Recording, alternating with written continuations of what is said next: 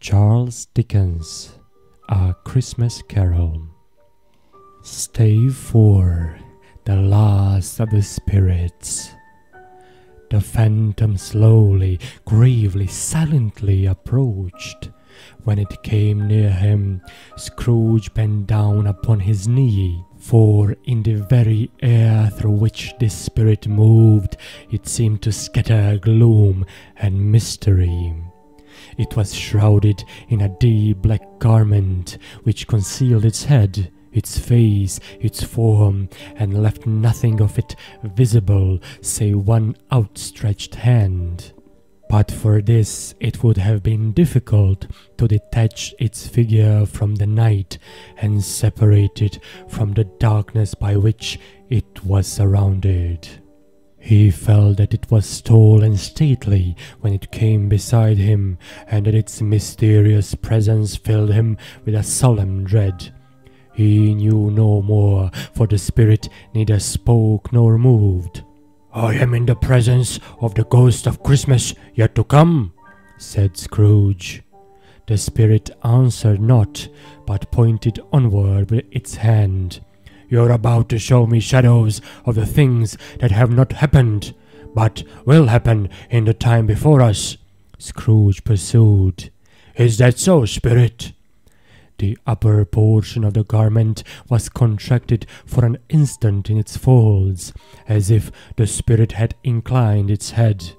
That was the only answer he received. Although well used to ghostly company by this time, Scrooge feared the silent shape so much that his legs trembled beneath him, and he found that he could hardly stand when he prepared to follow it. The spirit paused a moment, as observing his condition and giving him time to recover. But Scrooge was all the worse for this. It thrilled him with a vague, uncertain horror to know that behind the dusky shroud there were ghostly eyes intently fixed upon him, while he, though he stretched his own to the utmost, could see nothing but a spectral hand and one great heap of black. "Ghost of the future!" he exclaimed, "I fear you more than any spectre I have seen. But as I know your purpose is to do me good, and as I hope to live to be another man from what I was, I am prepared to bear you company, and do it with a thankful heart. Will you not speak to me?" It gave him no reply. The hand was pointed straight before them. "Lead on," said Scrooge. "Lead on. The night is waning fast, and it is precious time to me, I know. Lead on, spirit." The phantom moved away as it had come towards him. Scrooge followed in the shadow of its dress, which bore him up, he thought, and carried him along. They scarcely seemed to enter the city, for the city rather seemed to spring up about them, and encompass them of its own act. But there they were in the heart of it, on 'change, amongst the merchants, who hurried up and down and chinked the money in their pockets, and conversed in groups, and looked at their watches, and trifled thoughtfully with their great gold seals, and so forth, as Scrooge had seen them often. The spirit stopped beside one little knot of businessmen. Observing that the hand was pointed to them, Scrooge advanced to listen to their talk. "No," said a great fat man with a monstrous chin, "I don't know much about it either way. I only know he's dead." "When did he die?" inquired another. "Last night, I believe." "Why, what was the matter with him?" asked the third, taking a vast quantity of snuff out of a very large snuff-box. "I thought he'd never die." "God knows," said the first with a yawn. "What has he done with his money?" asked a red-faced gentleman with a pendulous excrescence on the end of his nose that shook like the gills of a turkey-cock. "I haven't heard," said the man with the large chin, yawning again. "Left it to his company, perhaps. He hasn't left it to me. That's all I know." The pleasantry was received with a general laugh. "It's likely to be very cheap funeral," said the same speaker. "For upon my life, I don't know of anybody to go to it. Suppose we make up a party and volunteer?" "I don't mind going if a lunch is provided," observed the gentleman with the excrescence on his nose. "But I must be fed if I make one." Another laugh. "Well, I am the most disinterested among you after all," said the first speaker, "for I never wear black gloves and I never eat lunch. But I'll offer to go if anybody else will. When I come to think of it, I'm not at all sure that I wasn't his most particular friend, for we used to stop and speak whenever we met. Bye-bye." Speakers and listeners strolled away and mixed with other groups. Scrooge knew the men and looked towards the spirit with an explanation. The phantom glided on into a street. Its finger pointed to two persons meeting. Scrooge listened again, thinking that the explanation might lie there. He knew these men also perfectly. They were men of business, very wealthy and of great importance. He had made a point always of standing well in their esteem, in a business point of view, that is, strictly in a business point of view. "How are you?" said one. "How are you?" returned the other. "Well," said the first, "Old Scratch has got his own at last, eh?" "So I'm told," returned the second. "Cold, isn't it? Seasonable for Christmas time. You're not a skater, I suppose?" No, something else to think of. Good morning." Not another word. That was their meeting, their conversation, and their parting. Scrooge was at first inclined to be surprised that the spirit should attach importance to conversations apparently so trivial, but feeling assured that they must have some hidden purpose, he set himself to consider what it was likely to be. They could scarcely be supposed to have any bearing on the death of Jacob, his old partner, for that was past, and this ghost's province was the future. Nor could he think of any one immediately connected with himself, to whom he could apply them. But nothing doubting that to whomsoever they applied, they had some latent moral for his own improvement, he resolved to treasure up every word he heard, and everything he saw, and especially to observe the shadow of himself when it appeared, for he had an expectation that the conduct of his future self would give him the clue he missed, and would render the solution of these riddles easy.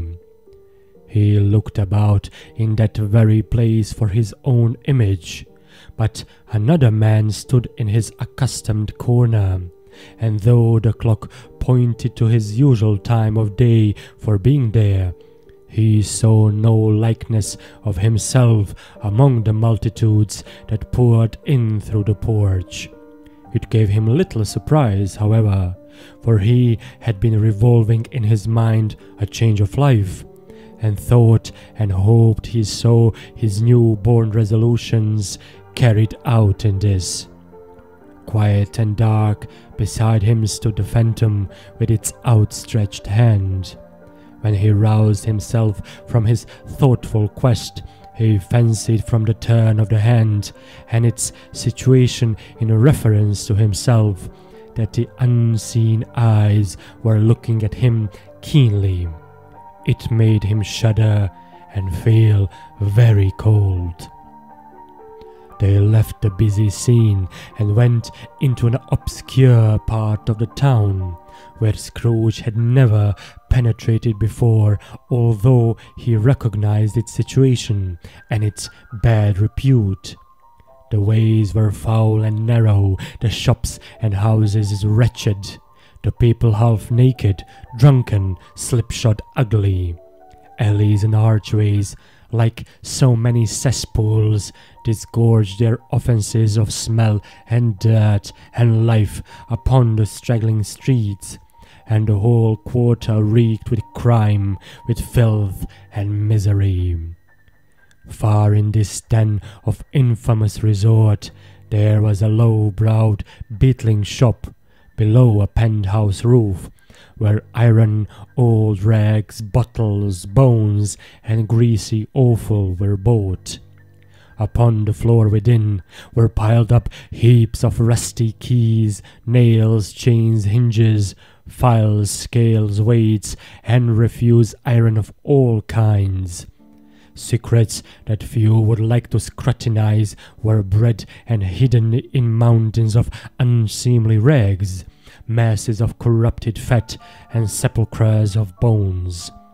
Sitting in among the wares he dealt in, by a charcoal stove made of old bricks, was a grey-haired rascal, nearly 70 years of age, who had screened himself from the cold air without by a frowsy curtaining of miscellaneous tatters hung upon a line, and smoked his pipe in all the luxury of calm retirement. Scrooge and the Phantom came into the presence of this man, just as a woman with a heavy bundle slunk into the shop. But she had scarcely entered when another woman, similarly laden, came in too, and she was closely followed by a man in faded black, who was no less startled by the sight of them than they had been upon the recognition of each other. After a short period of blank astonishment, in which the old man with the pipe had joined them, they all three burst into a laugh.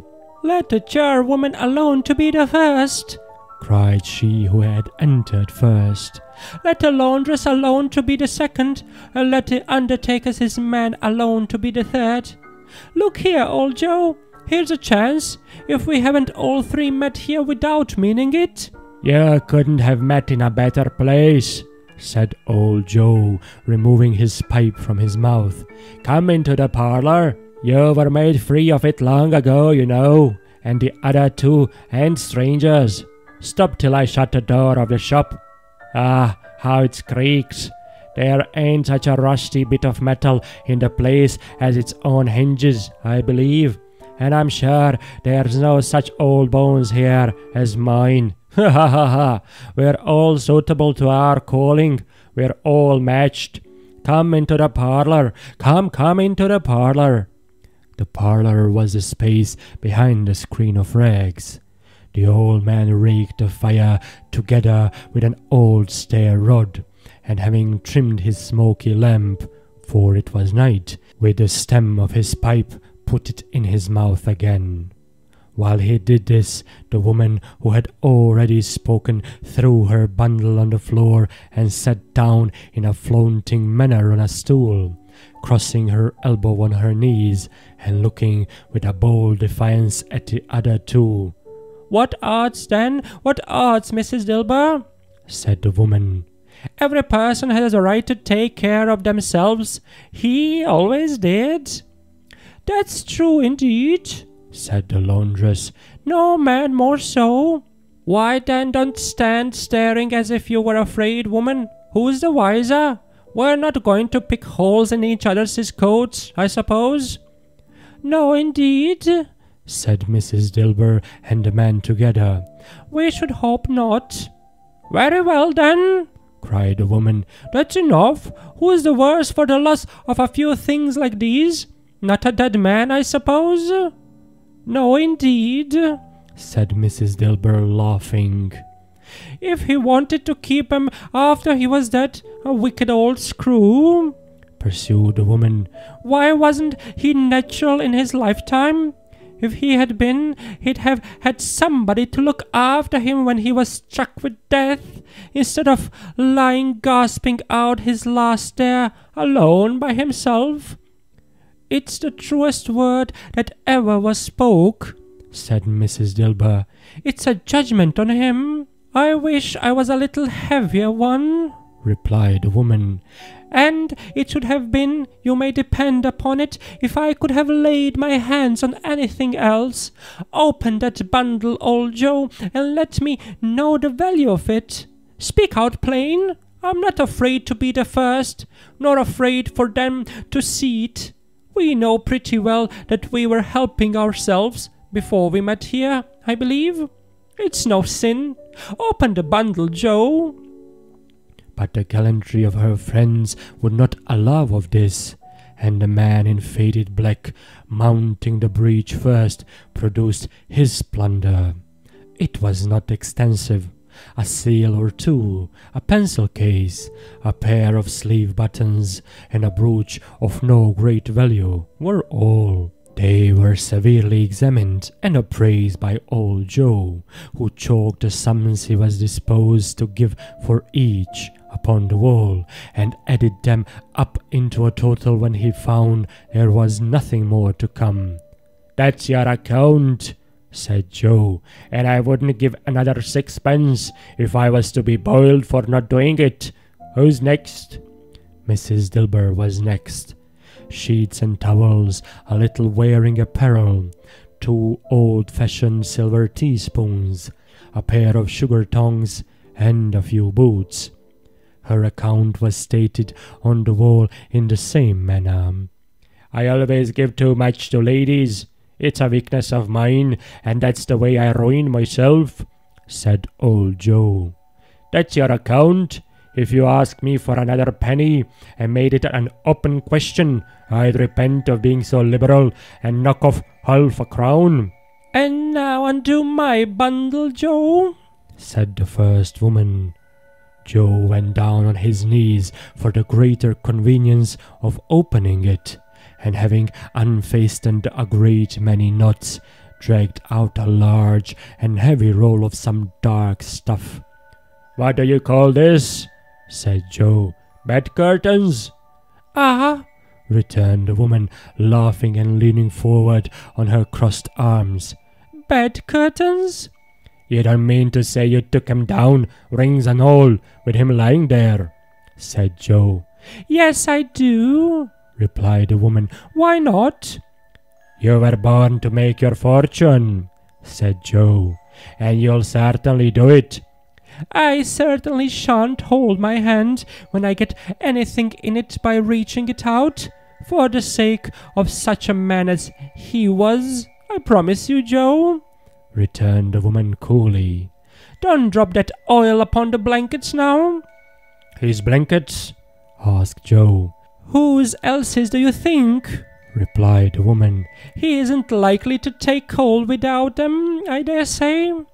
"I hope he didn't die of anything catching, eh?" said old Joe, stopping in his work and looking up.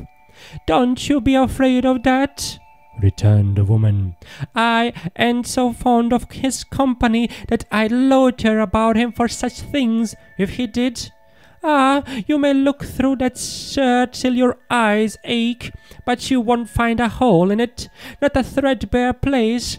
It's the best he had, and a fine one too. They'd have wasted it if it hadn't been for me." "What do you call wasting of it?" asked old Joe. "Putting it on him to be buried in, to be sure," replied the woman with a laugh. "Somebody was fool enough to do it, but I took it off again. If calico ain't good enough for such a purpose, it isn't good enough for anything. It's quite as becoming to the body. He can't look uglier than he did in that one." Scrooge listened to this dialogue in horror. As they sat grouped about their spoil in the scanty light afforded by the old man's lamp, he viewed them with a detestation and disgust, which could hardly have been greater, though they had been obscene demons marketing the corpse itself. "Ha ha ha!" laughed the same woman when old Joe, producing a flannel bag with money in it, told out their several gains upon the ground. This is the end of it, you see. He frightened everyone away from him when he was alive, to profit us when he was dead. Ha ha ha ha! Spirit, said Scrooge, shuddering from head to foot. I see. The case of this unhappy man might be my own. My life tends that way now. Merciful heaven, what is this? He recoiled in terror, for the scene had changed, and now he almost touched a bed, a bare, uncurtained bed, on which, beneath a ragged sheet, there lay a something covered up, which, though it was dumb, announced itself in awful language. The room was very dark, too dark to be observed with any accuracy, though Scrooge glanced round it in obedience to a secret impulse, anxious to know what kind of room it was. A pale light, rising in the outer air, fell straight upon the bed, and on it, plundered and bereft, unwatched, unwept, uncared for, was the body of this man. Scrooge glanced towards the phantom. Its steady hand was pointed to the head. The cover was so carelessly adjusted that the slightest raising of it, the motion of a finger upon Scrooge's part, would have disclosed the face. He thought of it, felt how easy it would be to do, and longed to do it, but had no more power to withdraw the veil than to dismiss the spectre at his side. O cold, cold, rigid, dreadful death, set up thine altar here, and dress it with such terrors as thou hast at thy command, for this is thy dominion. But of the loved, revered, and honoured head, thou canst not turn one hair to thy dread purposes, or make one feature odious. It is not that the hand is heavy, and will fall down when released. It is not that the heart and pulse are still, but that the hand was open, generous and true, the heart brave, warm and tender, and the pulse immense. Strike, shadow, strike, and see his good deeds springing from the wound to sow the world with life immortal. No voice pronounced these words in Scrooge's ears, and yet he heard them when he looked upon the bed. He thought, if this man could be raised up now, what would be his foremost thoughts? Avarice, hard dealing, creeping cares. They have brought him to a rich end truly. He lay in the dark, empty house, with not a man, a woman, or a child, to say that he was kind to me in this or that, and for the memory of one kind word I will be kind to him. A cat was staring at the door, and there was a sound of gnawing rats beneath the hearthstone. What they wanted in the room of death, and what they were so restless and disturbed, Scrooge did not dare to think. "Spirit," he said, "this is a fearful place. In leaving it, I shall not leave its lesson. Trust me. Let us go." Still the ghost pointed with an unmoved finger to the head. "I understood you," Scrooge returned, "and I would do it if I could. But I have not the power, Spirit. I have not the power." Again it seemed to look upon him. "If there is any person in the town who feels emotions caused by this man's death," said Scrooge, quite agonized, "show that person to me, Spirit, I beseech you." The phantom spread its dark robe before him for a moment, like a wing, and withdrawing it, revealed a room by daylight, where a mother and her children were. She was expecting someone, and with anxious eagerness, for she walked up and down the room, started at every sound, looked out from the window, glanced at the clock, tried, but in vain, to work with her needle, and could hardly bear the voices of the children in their play. At length the long-expected knock was heard. She hurried to the door and met her husband, a man whose face was careworn and depressed, though he was young. There was a remarkable expression in it now, a kind of serious delight of which he felt ashamed, and which he struggled to repress. He sat down to the dinner that had been hoarding for him by the fire, and when she asked him faintly what news, which was not until after a long silence, he appeared embarrassed how to answer. "Is it good?" she said, "or bad?" To help him. "Bad," he answered. "We are quite ruined?" "No, there is hope yet, Caroline." "If he relents," she said, amazed. "There is. Nothing is past hope, if such a miracle has happened." "He is past relenting," said her husband. "He is dead." She was a mild and patient creature, if her face spoke truth, but she was thankful in her soul to hear it, and she said so with clasped hands. She prayed forgiveness the next moment, and was sorry, but the first was the emotion of her heart. What the half-drunken woman whom I told you of last night said to me when I tried to see him and obtain a week's delay, and what I thought was a mere excuse to avoid me, turns out to have been quite true. He was not only very ill, but dying then. "To whom will our debt be transferred?"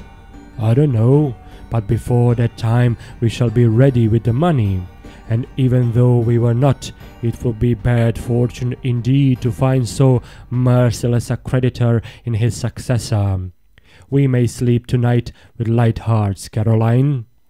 Yes, soften it as they would, their hearts were lighter.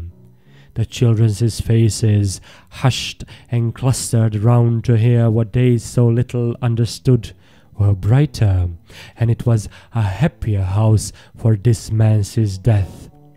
The only emotion that the ghost could show him, caused by the event, was one of pleasure.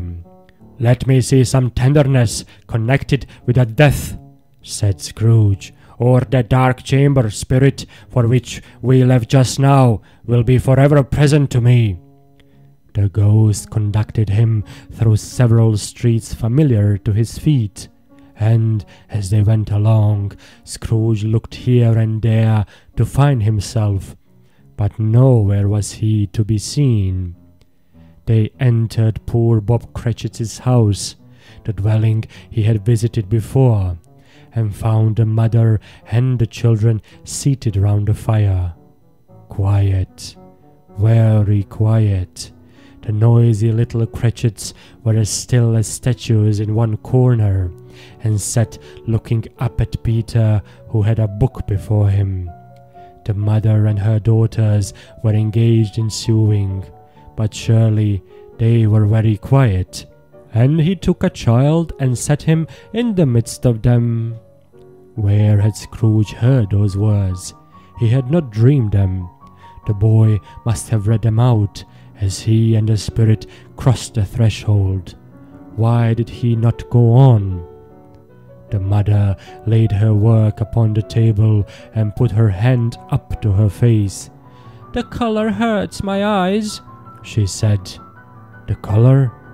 Ah, poor Tiny Tim." "They're better now again," said Cratchit's wife.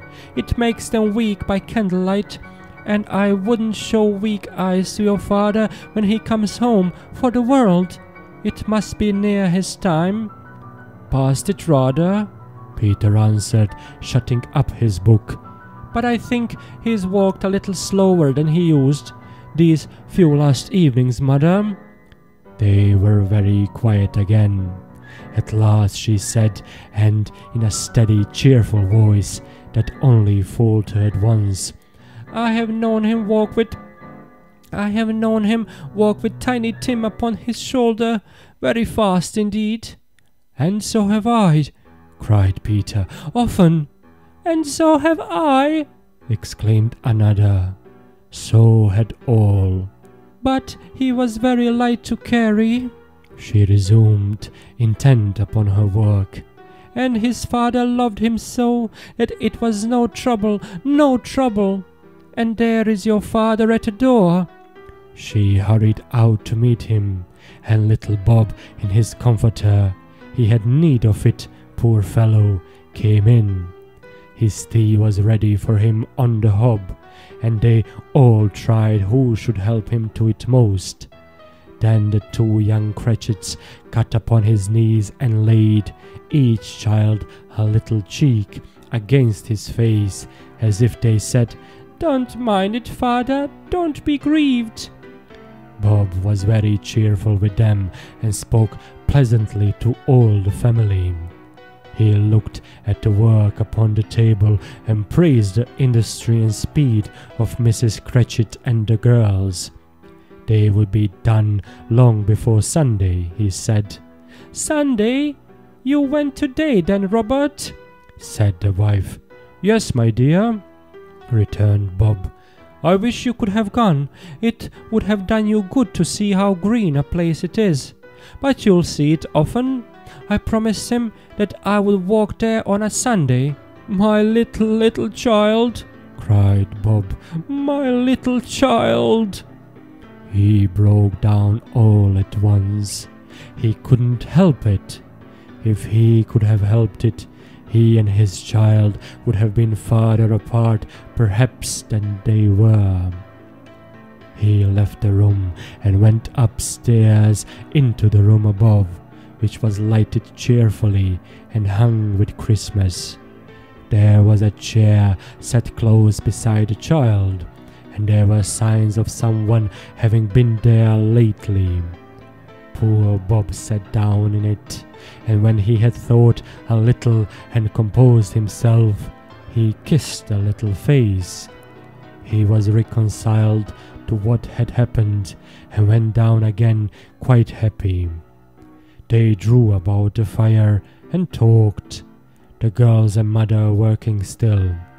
Bob told them of the extraordinary kindness of Mr. Scrooge's nephew, whom he had scarcely seen but once, and who, meeting him in the street that day and seeing him that he looked a little, just a little down, you know, said Bob, inquired what had happened to distress him. "On which," said Bob, "for he is the pleasantest spoken gentleman you ever heard," I told him. "I am heartily sorry for it, Mr. Cratchit," he said, "and heartily sorry for your good wife. By the by, how he ever knew that, I don't know." "Knew what, my dear?" "Why, that you were a good wife," replied Bob. "Everybody knows that," said Peter. "Very well observed, my boy," cried Bob. "I hope they do. Heartily sorry," he said, "for your good wife. If I can be of service to you in any way," he said, giving me his card, "that's where I live. Pray come to me." "Now, it wasn't," cried Bob, "for the sake of anything he might be able to do for us, so much as for his kind way, that this was quite delightful. It really seemed as if he had known our Tiny Tim and felt with us." "I'm sure he's a good soul," said Mrs. Cratchit. "You will be surer of it, my dear," returned Bob, "if you saw and spoke to him. I shouldn't be at all surprised, mark what I say, if he got Peter a better situation." "Only hear that, Peter," said Mrs. Cratchit. "And then," cried one of the girls, "Peter will be keeping company with someone and setting up for himself." "Get along with you," retorted Peter, grinning. "It's just as likely as not," said Bob. "One of these days, though there's a plenty of time for that, my dear. But however and whenever we part from one another, I'm sure we shall none of us forget poor Tiny Tim, shall we? Or this first parting that there was among us?" "Never, father," cried they all. "And I know," said Bob. "I know, my dears, that when we recollect how patient and how mild he was, although he was a little child, we shall not quarrel easily among ourselves, and forget poor Tiny Tim in doing it." "No, never, father," they all cried again. "I am very happy," said little Bob. "I am very happy." Mrs. Cratchit kissed him, his daughters kissed him, the two young Cratchits kissed him, and Peter and himself shook hands. "Spirit of Tiny Tim, thy childish essence was from God." "Spectre," said Scrooge, "something informs me that our parting moment is at hand. I know it, but I know not how. Tell me what man that was whom we saw lying dead." The ghost of Christmas yet to come conveyed him as before, though at a different time, he thought. Indeed, there seemed no order in these latter versions, save that they were in the future, into the resorts of businessmen, but showed him not himself. Indeed, the spirit did not stay for anything, but went straight on, as to the end just now desired, until besought by Scrooge to tarry for a moment. "This court," said Scrooge, "through which we hurry now, is where my place of occupation is, and has been for a length of time. I see the house. Let me behold what I shall be in days to come." The spirit stopped. The hand was pointed elsewhere. "The house is yonder," Scrooge exclaimed. "Why do you point away?" The inexorable finger underwent no change. Scrooge hastened to a window of his office and looked in. It was an office still, but not his. The furniture was not the same, and the figure in the chair was not himself. The phantom pointed as before. He joined in once again, and wondering why and whither he had gone, accompanied it until they reached an iron gate. He paused to look round before entering. A churchyard. Here, then, the wretched man whose name he had now to learn lay underneath the ground. It was a worthy place, walled in by houses, overrun by grass and weeds, the growth of vegetation's death, not life, choked up with too much bearing, fed with repleted appetite, a worthy place. The spirit stood among the graves and pointed down to one. He advanced towards it trembling. The phantom was exactly as it had been, but he dreaded that he saw new meaning in its solemn shape. "Before I drew nearer to that stone to which you point," said Scrooge, "answer me one question. Are these the shadows of the things that will be, or are they shadows of things that may be only?" Still the ghost pointed downward to the grave by which it stood. "Men's discourses will foreshadow certain ends, to which, if preserved in, they must lead," said Scrooge. "But if the courses be departed from, the ends will change. Say it is thus with what you show me."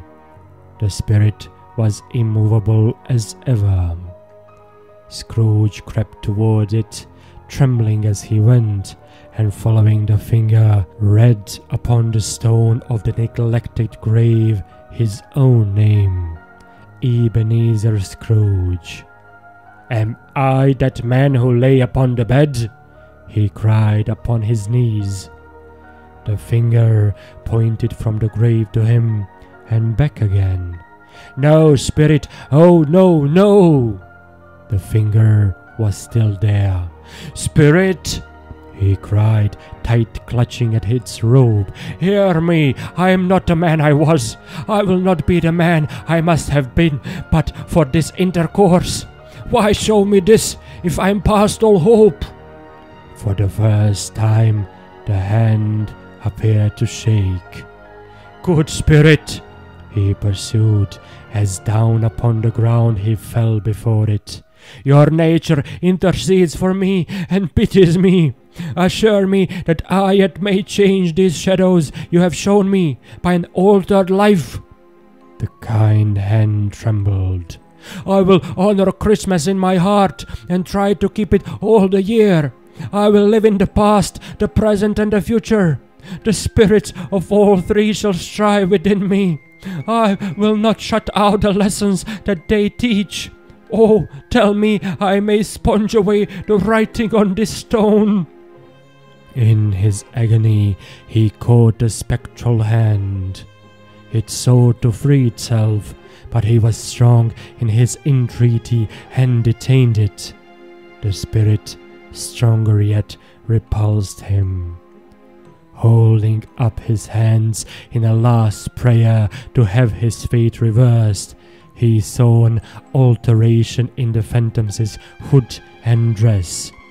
It shrunk, collapsed, and dwindled down into a bedpost.